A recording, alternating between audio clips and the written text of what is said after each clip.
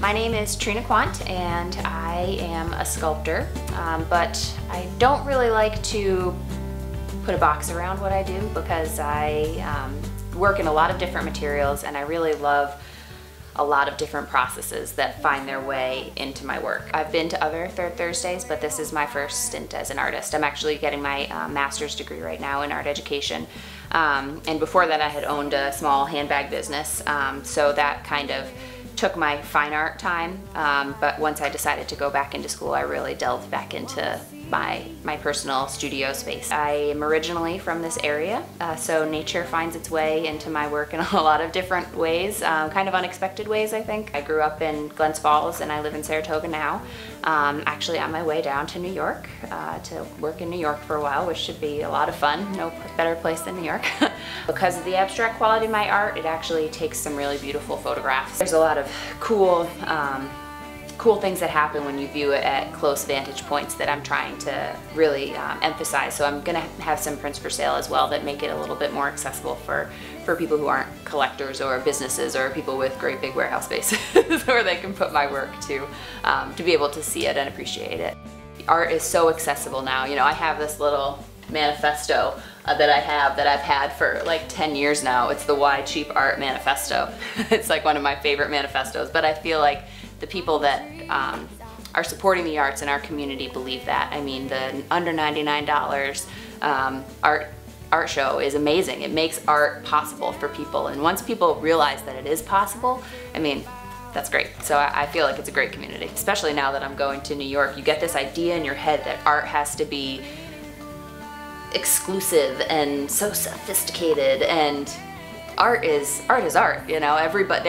There is a artwork for everybody, and a way of connecting and a way of seeing the world. Art is a way of seeing the world. It's a language, and once you recognize what your language in art is, the abilities to appreciate it just go through the roof. There is no one right answer to art.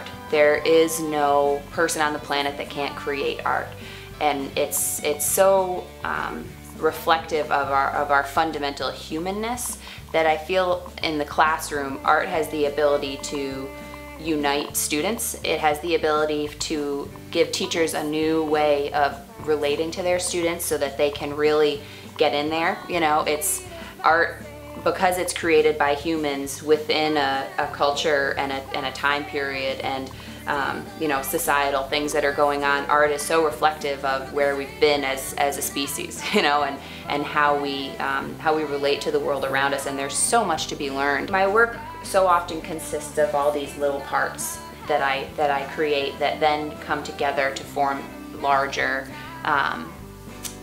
pieces. But almost always it's little parts that I bring together, and the materials that I use are materials that aren't typically viewed as an art material, and they're not typically viewed as a material that has any beauty. This sculpture that I'm working on right now for the event in May, it's made with grocery bags, just old crappy grocery bags that I had people just throw into my studio, and I've found a way to totally redefine them and without removing what they are, removing the, you know, associations that come with them, and making it into something very neat and thoughtful and delicate and deliberate. And that's kind of what I'm always going for. I'm always going for this, oh wow, that's that, wow, I never would have seen that, you know. Why I come up with the things I come up with, I don't know. It's really material driven, I think. My work is very simplified oftentimes. It's one material, it's one repetitive process, and it's very straightforward in a lot of ways, and I wanted to add another layer of depth to it. And so I've experimented with adding a sound component, of adding a light component, and how can I make those function the way that I need to have them function. I had embedded speakers inside these little orbs that I created. They rested on shelves that I had attached to the wall, and there was a light inside them as well. I was just never happy with how the sculpture ended up.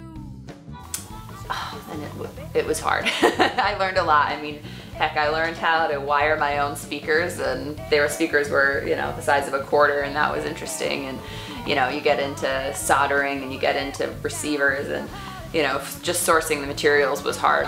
I have an idea in my head, and then I go to my sketchbook is the first place that I go, and I draw it. I'm like, okay, can this work? And so often I think in terms of the space that I'm going into. So all of my work you'll see in my sketches is I started off with the framework of the space that I was working in, and how do I build my sculptures to work within that space, and that's where they all start. I mean, I think a sketchbook, at least for me, is a fundamental tool. It's just, that's how my process works, is it's definitely starts here as almost a full idea, and then it goes there, and that's where I kind of work out what I think my problems are going to be, and then you just have to dive in, you just have to do it. And sometimes you have to cut your sculpture in half. Particularly in my work, which is so labor intensive, to go back and say, all right, I'm not sure that's gonna work, but I'm going to just right through it. That's, I mean, it's hard to do, but it's really important to take those risks sometimes, because otherwise your work just stays safe, and nobody likes safe work. It's not interesting. For the May 3rd Thursday, you can find my work at Elevation Pilates, which is owned by Kathy Porcel. It's on Ridge Street, next to second floor, next to the Chronicle.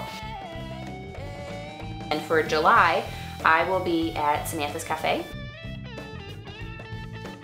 Buy, this is my own personal testament, buy the show this coming Thursday at Elevation Pilates. My website will be live. TrinaQuandt.com, and you'll be able to see my work there, which will be after these events will be, I'll have a calendar on there for where future shows will be. So.